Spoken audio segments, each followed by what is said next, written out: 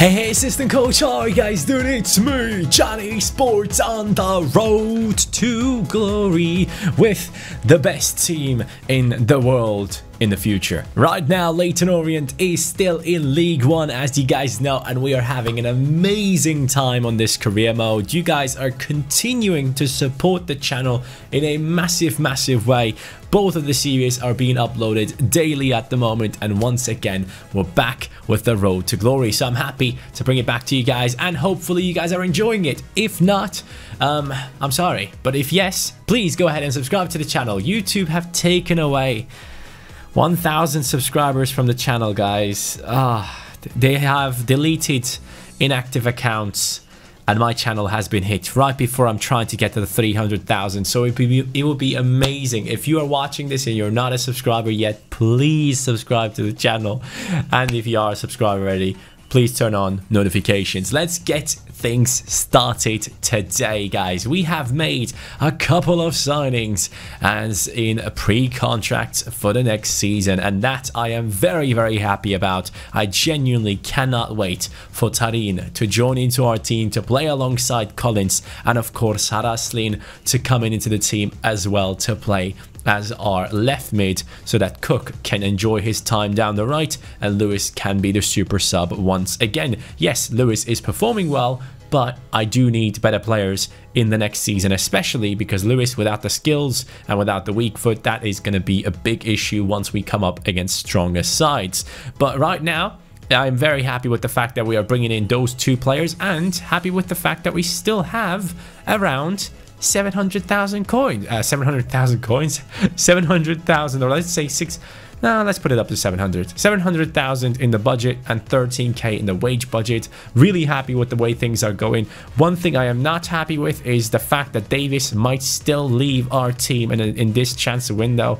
If we get one more transfer request for him, that might be it, boys, and I might be forced to accept it. So hopefully that is not going to be a thing that happens. He's still unhappy. Hopefully that will change soon enough. Going into one of the top comments of the last episode, it is coming in from Indian Football Stereotypes, and he says, "Johnny, you're my favorite YouTuber. Currently my exams are going on and I'm pretty frustrated and exhausted during the day, but in my country your videos comes out at night. It's a perfect stress buster for me. I love your content. Keep it up." Thank you, man. I really appreciate you guys letting me know how my videos are actually helping you throughout the day. It really makes my day, because personally, man, I'm sat here the entire day when I'm working. I'm always watching streams of other FIFA YouTubers. I'm always watching videos of other FIFA YouTubers. It helps me get through my day as well. So it's nice to see that I can be that person for you guys as well. I know how much that means. I don't think I could handle a day without YouTube. I'm not even kidding, man. It is a part of my daily life at this point, and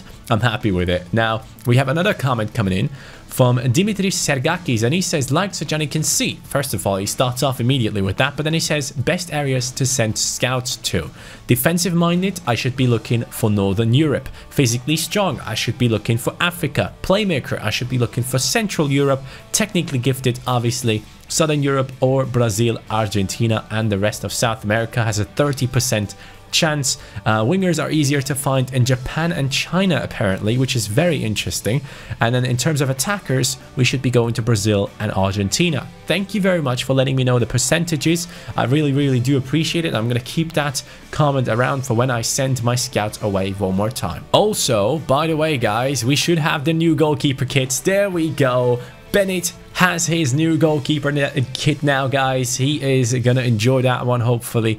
I think that is very important, so that our players have some sort of individuality as well. So Bennett has that new goalkeeper kit now on him, which has that FIFA 20 design on him. I hope you guys are happy with that one. I personally am very happy with that one. I wanted something that kind of stands out a little bit more and isn't as boring as the simple green kits that we had on our goalkeepers. Now though, to start off this episode, let's take a look into the league table, guys. First position, 63 points. 60 points on 3 teams below us, so it is not a secured position yet, but you can tell one thing: our goal difference is absolutely mental. We have one of the best defenses in the league, and of course we have the best attack in the league due to Lee Angol and Jesus Ferreira both having scored a combined amount of 42 goals in 26 games. That is just incredible. And today we're going to start off with a huge matchup against MK Dons. Let's get right into it, boys. Let's see what we can achieve. The new year has started, 2021, and we are getting results.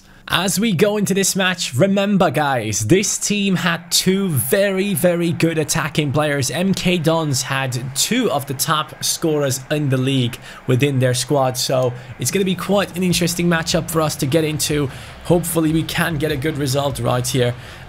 We definitely want to win this game. We have proven multiple times that we are the best team in this league. Despite only getting promoted into League One, we have proven that we definitely possess the quality to continue beating all of these teams. Now, the fact that Wagner is back into the team has been a great improvement. Antonsen has been ridiculous lately, and there he goes again. Antonsen, he goes again and he scores. Antonsen gets involved one more time.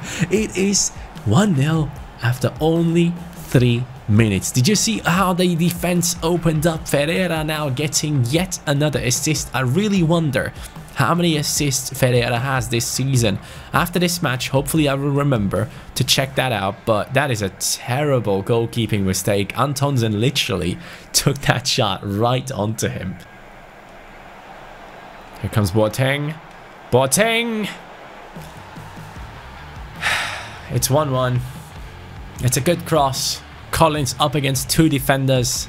He's not jumping up though, and Wagner actually is the one to get to it. Wagner, not enough pace to catch up to Nicolas Isilo. It is 1-1. Quite impressive attack there from MK Dons. This is turning out to be a more of a competitive game than I expected, but then again, it is the 6th place team in the league, so we should show some respect. Of course, me getting all of these great results in the past has led to me getting quite confident when playing against teams in League One, but that right there, Davis, proves me that you're still a young talent that needs to learn, and you should stick to Leyton Orient. You shouldn't go anywhere.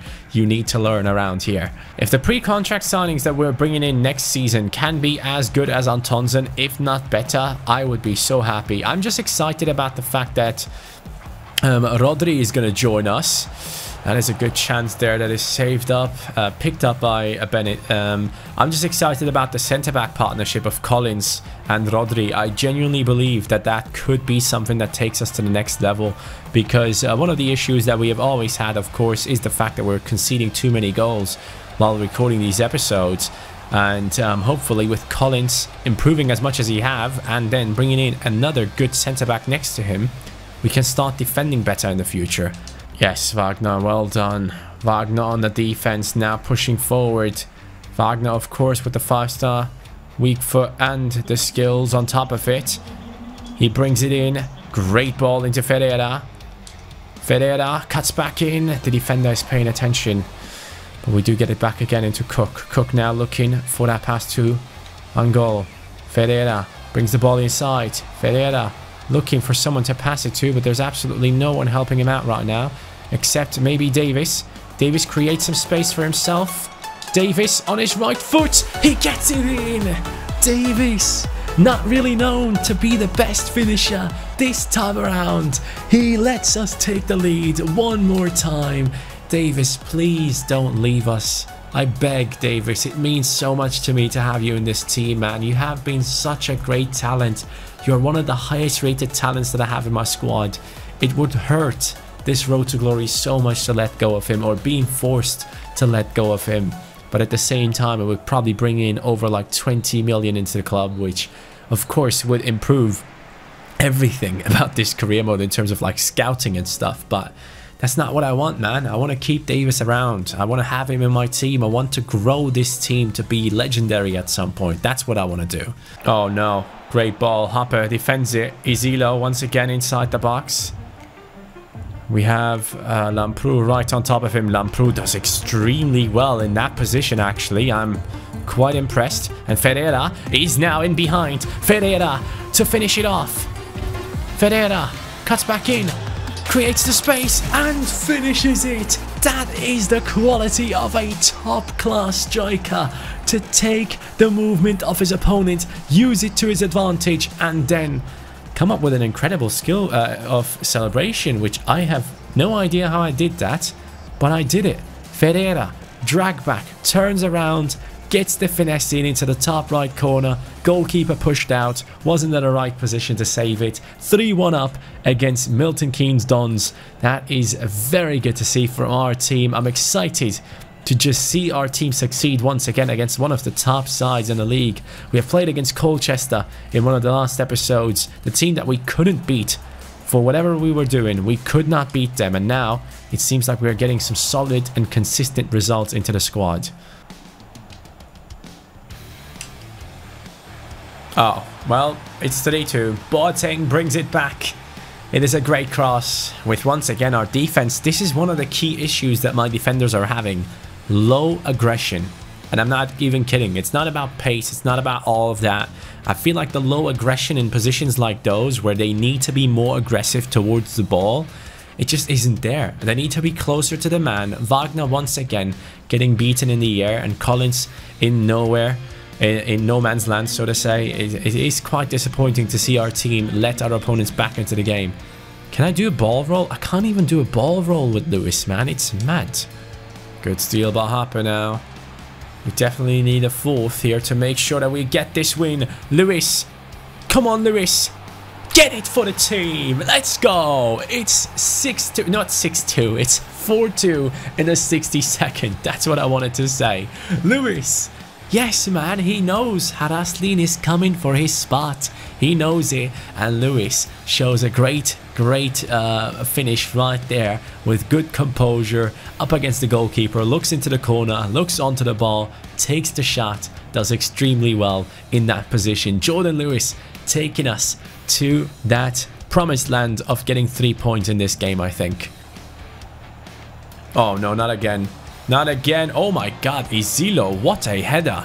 And Bennett, what a save. Look at him. He's happy about it. And he's angry at the same time. But that header had too much power on it. How the hell does he get that much power on that header? Here goes Ferreira now. Ferreira pushing on. Getting in behind. Ferreira wants another one. Ferreira! Goalkeeper can't even do anything against it. We're going to shush the man because we want to. Ferreira. Let's go! What a strike, what a run. The defenders are already disheartened. They thought, oh, it's 3-2, we can come back into this game. No, you cannot, because we have the best team in the league. And after that goal, I am going to test out someone. Florentin, the player that we have found in this transfer window. We are now bringing him in as a player to play down that left hand side. Silva de Moraes, I think, deserves more play time. McPherson also is asking for more play time, so we're going to give him his chance as well. Oh, good shot once again. Yet again it is Bennett with a good save. Great ball. Silva, Florentin, the two new lads now playing together. Florentin showing a lot of pace right here. Gets inside the box, plays it in. Silva hits it right onto Nichols. Unlucky.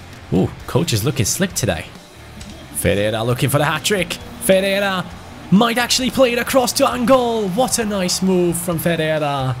Being a good teammate and trying to get Angol to score another one. But sadly, it did not work into his favor. Angol hits the post as we attempted to get another goal for him, and the referee should be blowing the whistle any moment. It is going to be a victory, a convincing one against MK Dons. From the road to glory side, the O's are performing once again.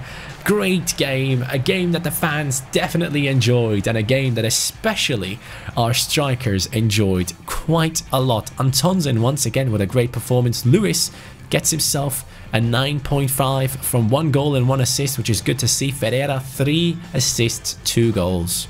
Wow, Angol didn't do anything. I'm surprised. I can't believe Ferreira actually only has 65 dribbling, by the way. But the good thing is that we have definitely improved his strength quite a lot this season. It was very, very much necessary because he just wasn't up with the task of pushing people away. Coulson transfer approach has been made. I'm totally fine with Coulson leaving the team on a pre-contract because obviously we're replacing him in the next season with Rodri. No issues there. But in terms of assists, who has the most assists this year? Ferreira. Wow, he has 23 goals and 17 assists. Are you kidding me? Antonsen has 9 assists as well. Good to see, man. Good to see. Davis is on 6. But Angol, 15 assists, 21 goals. That is incredible. Both of our strikers are something special and they have worked together. That is the reason why they have so many assists. Of course, Ferreira has gotten a few more this season because he just is everywhere. It's so surprising to see. He literally is everywhere. Our next opponent is, though, let's look into the old table. We have Tranmere Rovers right now in the 18th position. That should be a good matchup for our team, who has only lost 3 games this season. Tranmere have won 2 out of their last 3. That is not a good omen for this one. I am hoping that our team can keep on performing the way they have been and pick up another victory. Actually, a draw would still be fine enough as long as we don't lose here. Since it is an away game, this could be a loss, but Lewis steps up again. If you guys remember, Lewis has been scoring lots of goals in simulations. There's something about him that just works in simulations, most importantly, and it is going to be a draw. Lewis scores first, they score 11 minutes later, and that is the scoreline. 1-1, 1 point picked up out of the second game of today's episode. Up next, we have QPR, then the game against Oxford, and then the transfer deadline day, boys. All of that will be in today's episode, and I think I'm going to make one more signing. I'm going to scout through everything and try and find at least one more great player to bring into our team for the next season. Hopefully, we can do that, but right now, this is our setup. The team is looking good. Happy is the only player that always has stamina issues, which I find quite interesting. He has 58 stamina. Yeah, that's 20 below Collins, and you can tell that for sure. Maybe we give a chance to Anderson. You know what? Anderson, 16 years old, 18 years old. That is now our partnership at the back. And of course, the captain is Wagner and not Collins. It's time for the FA Cup in the beautiful away kits of Leyton Orient, and we are up against QPR. And there's a funny story here behind this game against QPR, guys, which I need to tell you.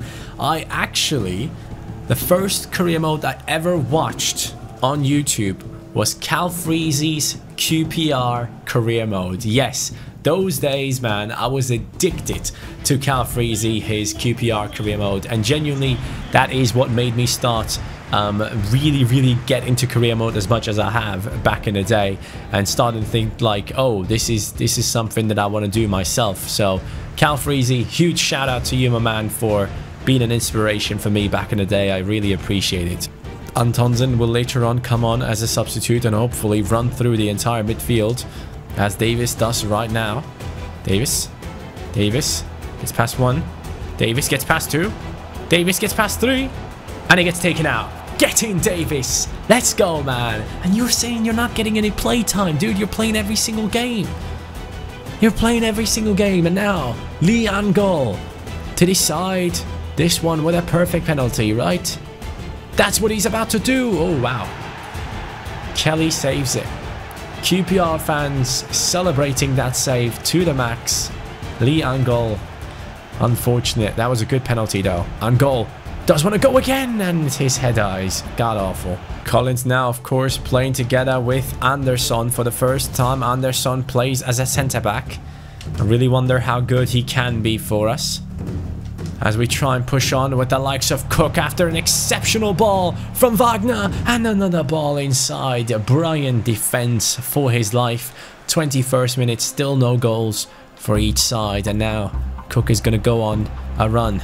Cook is going to stop right here.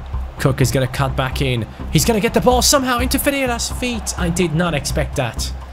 I did not expect the ball to fall to his feet like that. Lewis now.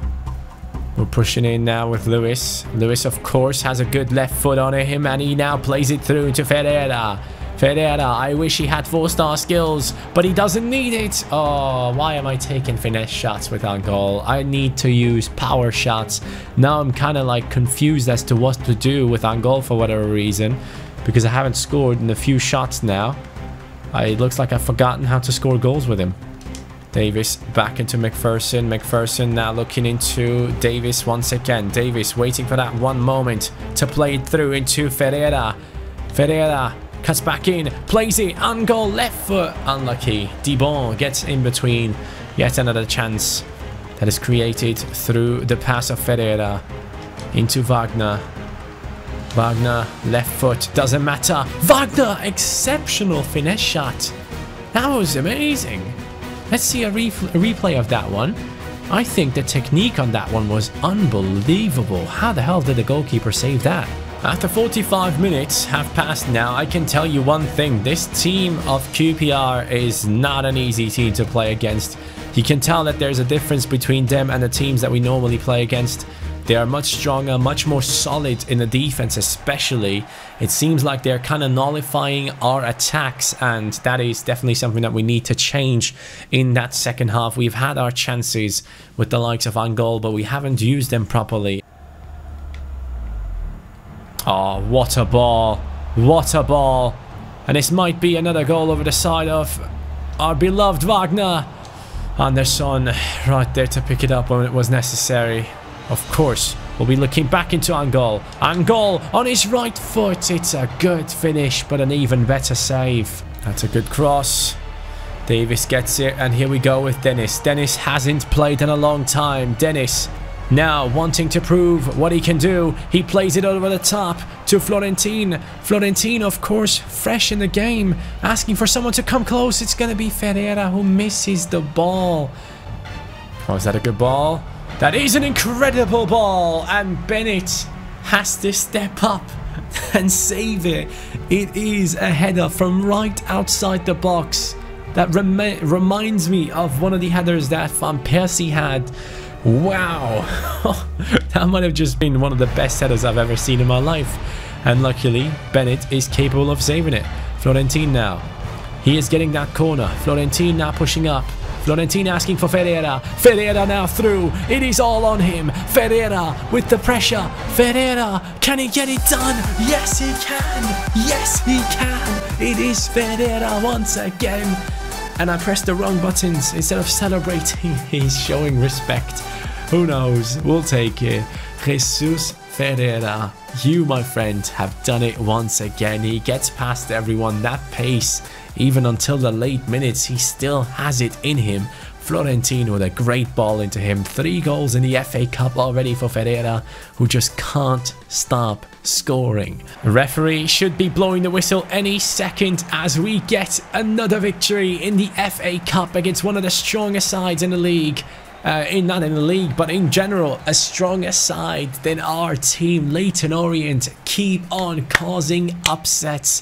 One more time, it is Jesus Ferreira who, in my opinion, right now, should be considered one of the biggest striking talents in world football. This guy scores goals in every single match, and it's ridiculous. By the way, some people said that the Nike sign on our shirts looks like the dragon is wearing an earring, and I actually like it. Looks sick. Oh well, guys, we do have a message coming in, an offer for Anderson. It's another 1-year loan, but I have to say I was impressed with Anderson at centre back, so for that reason he's not going anywhere, at least for now. And then Coulson is actually leaving. He's going to join Sturm Graz when his contract expires, which again, I think is the right move. Coulson needed to go, and he was only worth like 100k, so I'll let him go, guys, for free. I think that's going to be okay, because we wouldn't gotten like 50k from it. I know we could have been more efficient by selling him, but I just wanted to let that man go and enjoy his time off in a different league. Now, by the way, though, to be honest, Sturm Graz is probably a step up from this team currently. I mean, no, maybe not. Maybe not. No, it isn't. We now have Oxford United coming up as our next opponent. They are currently in the 9th position.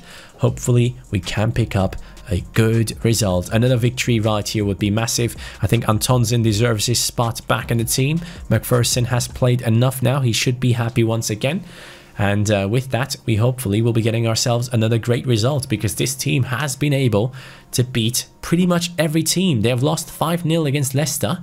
Oxford, I guess they played against them in the FA Cup or the Carabao Cup, whichever one it is. And Lewis once again getting a goal when Cook played down that left hand side. He didn't get as many goals in simulations. Ferreira steps up and scores again. I'm telling you, he's the biggest talent in world football right now, and he's in our team. Jesus Ferreira. It is 4-1 and Antonsen scores again. Look at that man go, man. He just keeps on scoring. And how old is he again? How old is Ferreira? We can take one more look at it. Ferreira right now is only 20 years old. I'm telling you, this man is going to be something extremely, extremely special.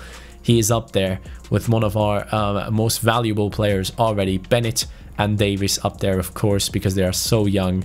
But Ferreira, with the age of 20, 73 rated Colombian, is outstanding. So I was personally looking into the backup players that could potentially join us next season as backups for Jesus Ferreira and Angol, and Koji Miyoshi right here is quite an interesting choice if you ask me. This man can play centre attacker mid, can play centre mid, and can play centre forward. That is the position that we are personally interested in with him. And the thing with this guy at the same time is that he has some really, really good stats in terms of pace and all that stuff, but also the finesse shot. So, Miyoshi, we're going to try and approach and sign you for the next season now, my friend. You're 23 years old, perfect age to join a team that is on its way to become a great, great club. I would say he would be an important first team player. He wants to be a crucial first team player though. Now that can turn into a little bit of an issue because we're obviously using Angol. But Angol is kind of stuck at that 65 rating. As much as I love Angol, we have to make the right decisions for the club. That doesn't mean Angol will ever be sold. He will always be a part of the team. He will always be someone that we sub in, at least later on when we get into like the Premier League and stuff. But for now, we're going to be countering a 2-year contract for Miyoshi. Miyoshi is happy with that. Release clause, he doesn't want one, which is great. And in terms of his wages, he actually asks for it straight away. I'm going to remove the bonus and I'm going to give him higher wages. How do I edit this thing? There we go. We're going to give him 8.5k. Come on now. Come on now, Miyoshi. Sign for us. Sign for us for the next season, Miyoshi. You could be the next Nakajima. I'm telling you, you could be the next one for us. He wants 9.4k. That's fine with me. He has joined. Miyoshi is joining Leyton Orient. The O's have picked up yet another great signing on pre-contract. And I'm telling you guys, next season we are ready. We are ready for the championship if we do get in there. If we do get promoted, Tarin, Haraslin and Miyoshi, these players are going to be outstanding for us. Trust me when I say that. Especially Miyoshi, I am very, very excited about. He is a 5'6" tall player who is a 4-star weak foot, the finesse shot, incredible pace, high attacking work rate, unbelievable agility. That will remind me a lot of Nakajima from past career modes. With that transfer, I'm really happy with how things are going. We're sadly not on track though. I keep getting messages about the board not being too happy. Board, I'm telling you this, if I don't get transfer offers, I can't sell Davis. Don't be mad at me. We get a loan offer for Davis. That is it, boys. That is the one. That is the one. We will accept it. Cremonese, take him on loan, and then once the transfer window shuts, we call him back. Yes! Come on, that could be working. So Tiryu, we're going to keep around. He has grown quite a lot, so I'm going to keep him around for now. But man, that could be the saving grace. That is it. Davis, we have wanted to let him go out on loan, but I could not set it over to the loan list. So I'm really glad that I'm now seeing him on that loan list and people actually going for him. So please tell me it actually goes through. Now 3 messages coming in. Come on. Come on now. Yes! Davis has been loaned out, boys. Davis has been loaned out. Sweeney, loan deal as well. Accepted. Keep on growing away from the teammate. Widowson, big money move. accept it. 150k, big money move. We will accept it, boys. We will take all of that into account and move on. That is great, man. The situation with Davis might be resolved, guys. Just to make sure, for 1 month, I'm not going to recall Davis. We will recall him later on. I just want to see how much it will actually cost me if I do recall him right now. Do I even have that type of money in my team to be able to recall him? That will cost me 19k. Oh, that's perfect. That is perfect. Great stuff. So we will definitely recall Davis. I will make sure that nothing is wrong. I'm going to go for 1 month without Davis, guys, just so you know. We're going to bring on, who are we bringing on to the bench? Ling, right there. And then we're going to move the boys along. And that is how we're going to set up from this point on, guys. We are ready to go. Silva de Moraes alongside Antonsen could be a good partnership. We could be scoring some good goals with these guys, but I'm glad that the situation with Davis might have resolved. Thank you guys so much for watching this episode. This has turned out to be an amazing one. And yeah, I wish you guys the best. Have a great day. See you next time. Take care. Peace.